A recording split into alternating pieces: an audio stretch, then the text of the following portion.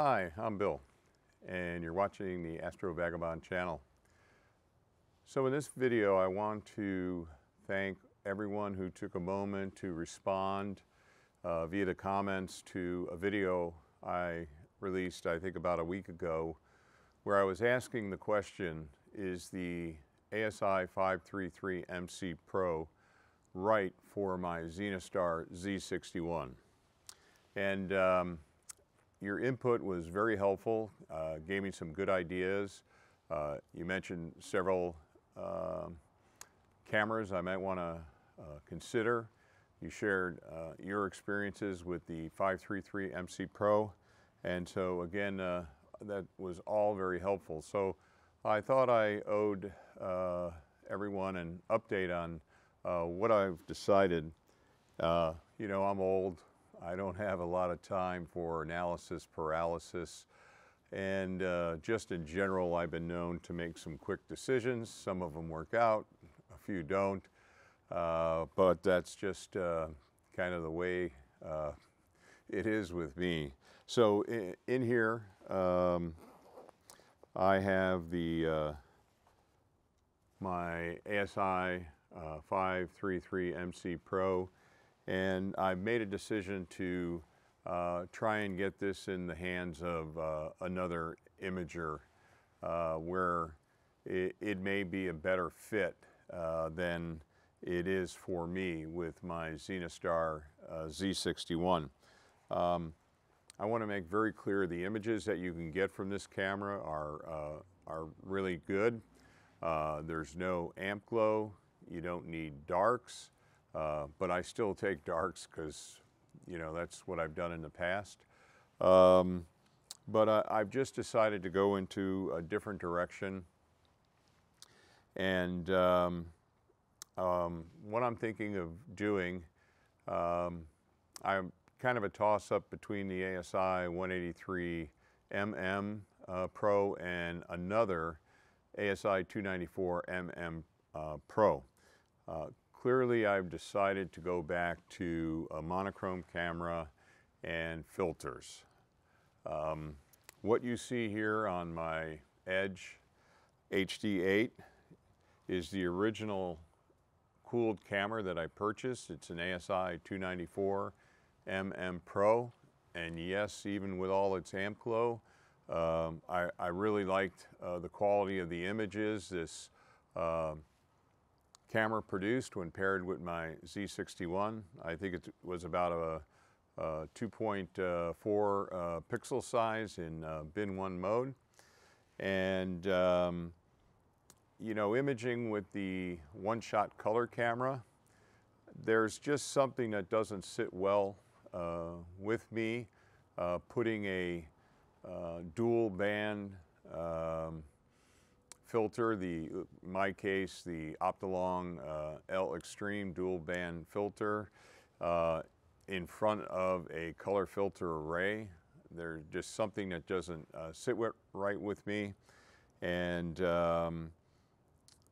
so, you know, I want to go back to where I began, and I began with a monochrome camera and filters, because where I currently sit right now is under Bortle 7/8 skies.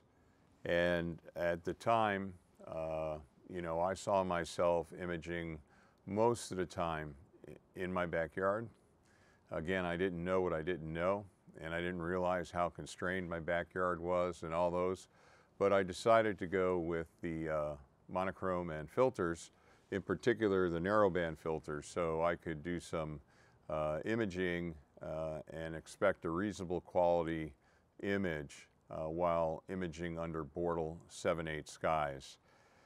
These days, if you follow the channel, you know I tend to travel to one or two dark sites, or a third dark site recently in Borrego Springs, Blue Canyon Airport up in the Sierras, and also the first one I traveled to, which was the Goat Mountain Astronomical Research Station down in Landers, California. So I'm kind of going back to where I began, and where I began was with the 294mm an 8-position filter wheel and a set of LRGB and narrowband filters. I think that's the best decision for me. So again, I'm left with, is it the ASI183mm or is it another ASI294mm Pro? And my thinking is it's going to be another ASI294mm Pro. What I like about that camera is the ability to switch between pixel sizes, and bin 1 versus I think bin 2 is 4.63 microns pixel size. And you know, I think shooting at 1422 on my Edge HD8, it's a reasonable pixel scale within the limitations of my EQ6R mount. I think, you know, it's going to work well for me. I'm chasing some elongated stars right now. I've only had the Edge HD for a month or two, and really only had it up and running as recently as last week down in Borrego Springs. So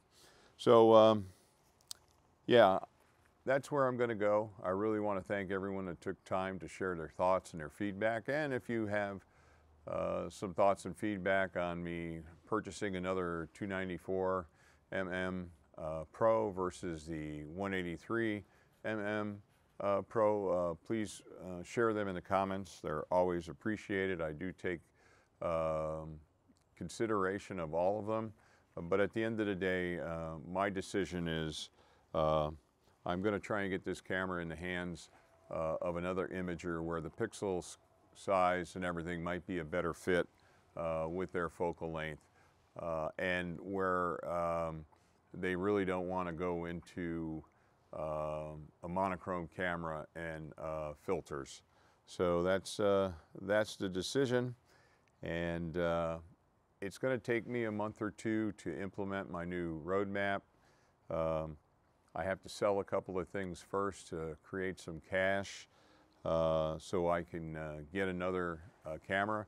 I want to hang on to this until I have the new camera, and then I'll put this one up for sale is my thought. And in addition to getting a new camera, I need to get another filter wheel, and I have some original ZWO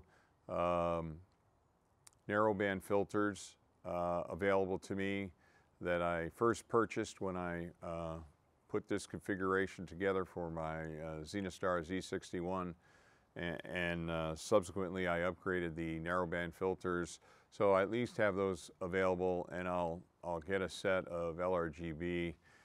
So I've kind of costed all that out, and I'm going to have to sell a few things, so it'll take a few months to get the money to make the purchase, and then I'll put this up for sale. Just real quickly, I just released a video about my experience last night with the ASI Air Plus.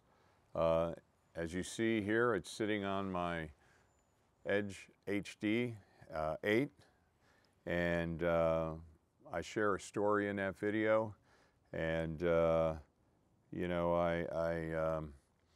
I just ordered a second ASI Air Plus, but if you want the details, it'll kind of be in that video, and what my thinking was and what my path forward is going to be relative to Nina versus the ASI Air Plus. All right, well, I really appreciate the audience and taking time to share comments and give me feedback. You've taught me an awful lot as I've been trying to get up my learning curve and make the right decisions, and I really appreciate that. I'd like to thank all the subscribers and viewers who just drop in from time to time. So thanks again. Other than that, you know, wherever you may be in the world, I hope you have clear skies. The next clear skies here in San Mateo, where I can do some work with my Edge HD, will be around the 14th of November. Today is the 4th of November. So, you know, hopefully you have better weather conditions sooner. All right. If you like this kind of content, please give it a thumbs up. As always, like, share, and subscribe. And if you really think I'm doing the wrong thing by moving off of the 533MC Pro, you know, share those thoughts as well. But I just want to say I'm not doing it because of the image quality. Image quality is very good. There's a lot of positive specs on this ASI533MC Pro. It's a great camera. I just made a decision with my Z61. It's not the best fit for me, and I'm going to go back to where I was in the beginning, and go forward from there. All right. Other than that, hope everything is going well in your part of the world. Till next time.